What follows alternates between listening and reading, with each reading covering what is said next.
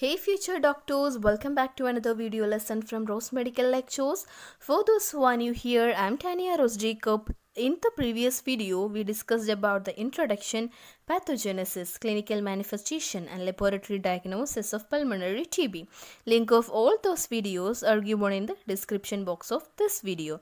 You can watch those videos and the slides based on this lecture and many medical flashcards and case discussions are available in my Instagram page. The link of my Instagram page is also given in the description box. In this video, we are gonna discussing about the diagnosis of extrapulmonary TB and latent TB. First, let's discuss about the extrapulmonary TB. The extrapulmonary TB specimens are persibacillary, that is, a very few bacilli will be present in the sample. So here, smear microscopy is less sensitive. So the molecular methods are more useful in the diagnosis of extrapulmonary TB. Specimens taken in case of extrapulmonary TB will be free from normal flora, hence the initial decontamination and concentration methods are not required here.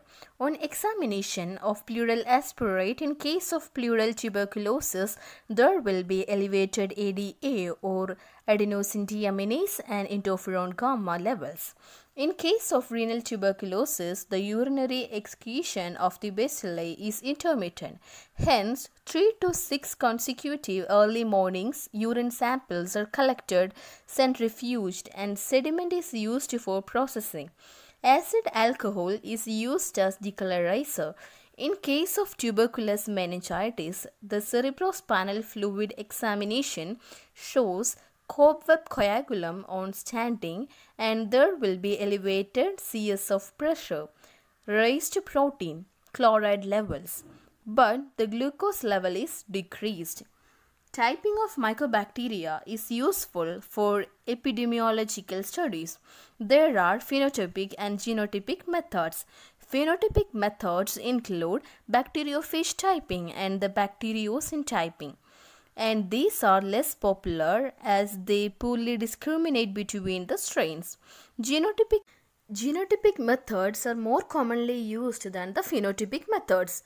Genotypic methods include the first one PCR RFLP, polymer chain reaction, restriction fragment length polymorphism, which is used to detect the variation in gene. Second one is polygotyping. It is based on detecting the polymorphism in DR or direct repeat locus of Mycobacterium tuberculosis genome. It is more useful in strains having no or few copies of a particular gene. Third one is pulse field gel electrophoresis or PFGE. Fourth one is DNA sequencing. It is about the diagnosing of extrapulmonary TB. Next, let's discuss about the diagnosis of latent TB. Here, two methods are available for the diagnosis of latent TB. First one is the tuberculin test and the second one is interferon gamma release assay, IGRA. Actually, it's diagnosed by demonstration of delayed or type 4 hypersensitivity reaction against the antigen of this bacteria. First, let's see what is a tuberculin test. The antigens using for the tuberculin test involve OT or old tuberculin antigen and PPD, purified protein derivative antigen. In this test, 0.1 milliliter of PPD containing 1 tuberculin unit is injected intradermally into the flexor surface of the forearm. You will get the result after 48 to 72 hours.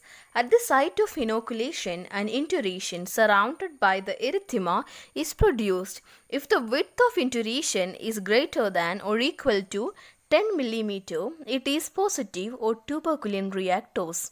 If the width of induration is between 6 to 9 mm, it is equivocal or doubtful reaction. If the size of induration is less than 5 mm, it is negative reaction.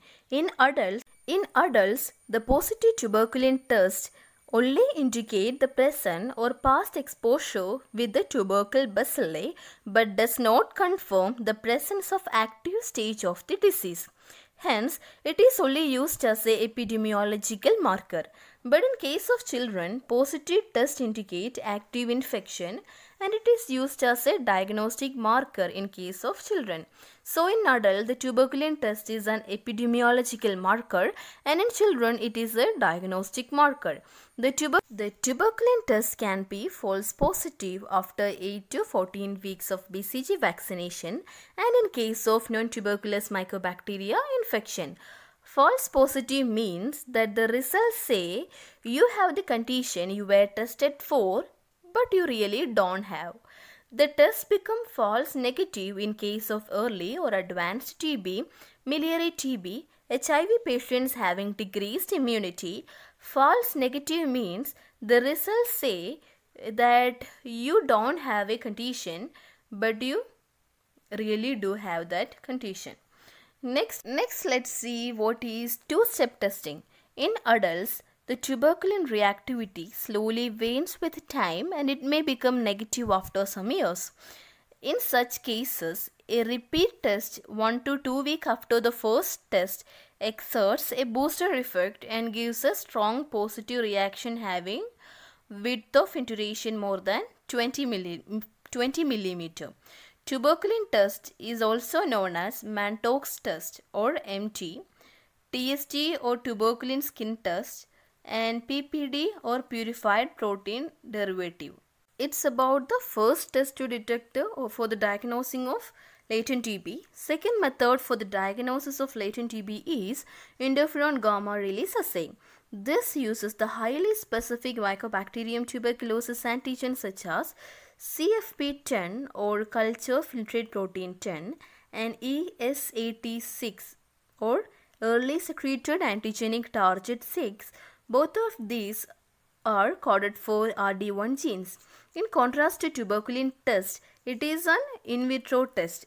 Sensitized T lymphocyte collected from the suspected individuals are exposed to ES86 or CFP10 antigens, which leads to the release of high levels of interferon gamma from the T lymphocyte. Quantiferon TB Gold assay is an ELISA format available commercially.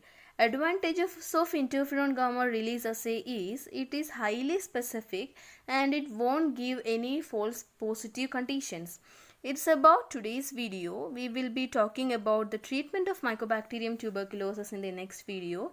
If you like my video, please give me a thumbs up and please don't forget to subscribe my channel and follow me on Instagram for the slides of this video as well as many medical flashcards, case discussions and all, and the link of my Instagram page is given in the description box, and if you have any doubts you can comment in the comment box. Thank you for watching. Take care.